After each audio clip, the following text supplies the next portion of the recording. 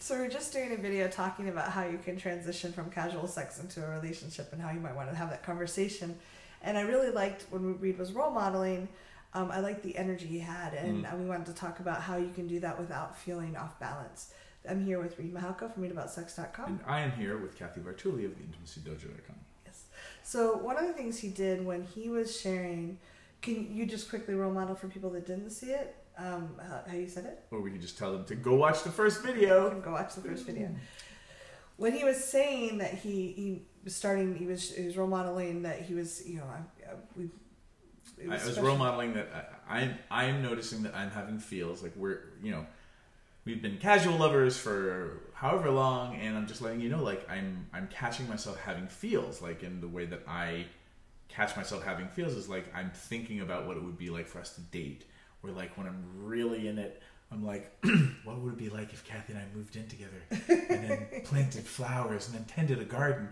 Like, I'm just letting you know, like, that's what I'm catching my brain doing. Yeah. I totally have it under control, but I just wanted to let you know, because if you are sensitive to energy, or like me, after all this time, you might notice me being weird. It's probably that I'm having feels weird. You don't have to do anything about it. I figured I would mention it to you. And if you are having feels too, or would like to investigate us having feels for each other, like we can make that a conversation. Are we planting daisies or daffodils? Wow.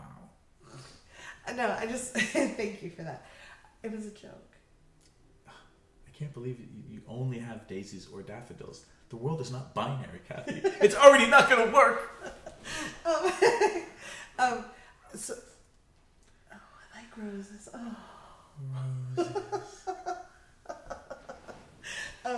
So when he was sharing, I think for a lot of people, myself included, I don't find that I'm attracted that way to a lot of people. Mm-hmm. So when I do find someone, it's like I feel very vulnerable, and like my identity is wrapped up in that.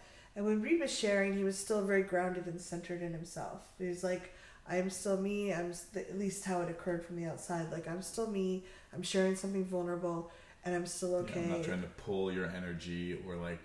Yeah, I'm not trying to make it okay. If you don't give me the right answer, I will be crushed. Yeah, like I didn't feel like I had to take care of him. I really felt like he had that handled, like, and that felt really safe. So I could listen well and easily.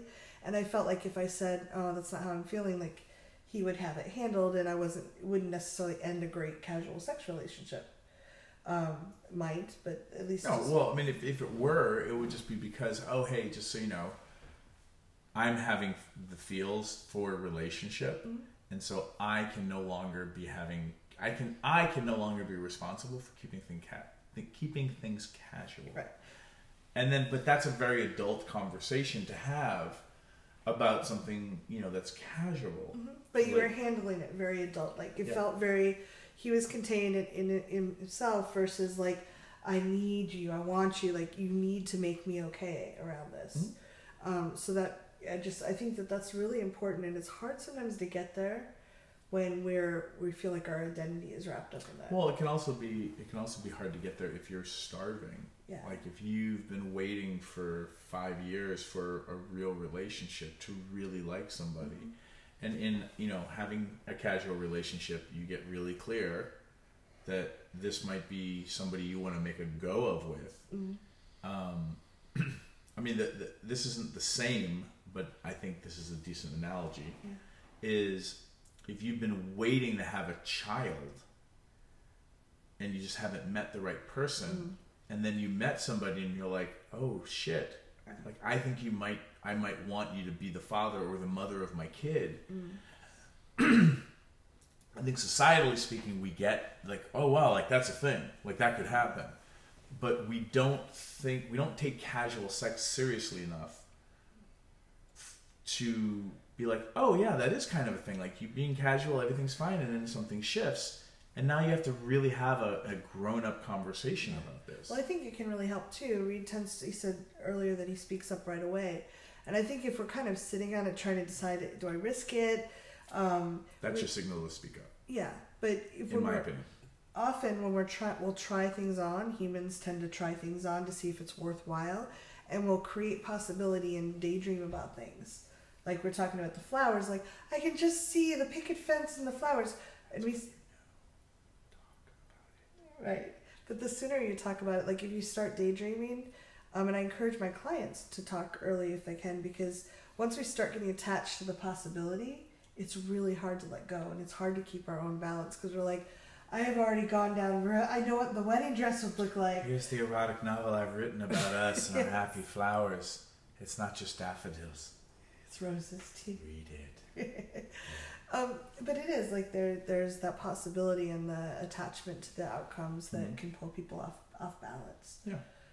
And just practicing speaking up and practicing like, okay, oh, I got off balance, but I can come back to me. I'm still okay. I can take care of myself. Mm-hmm. So what do you think? What are your thoughts? These are actually complex things, like societally speaking. Taking your casual sex seriously, and then how do you have a grown-up conversation about liking somebody? Yeah. These are not things that are normally just talked about. Yeah. So what do you think? Yeah, and we really appreciate you writing the questions. They're great. Please leave more below, leave comments, subscribe, or share this video. And more importantly, before you go, in the comments below, what flowers would you plant? Daffodils? Roses? What were the other ones? Daisies. Daisies? Or a little bit of both. What would you plant? Thanks, everyone.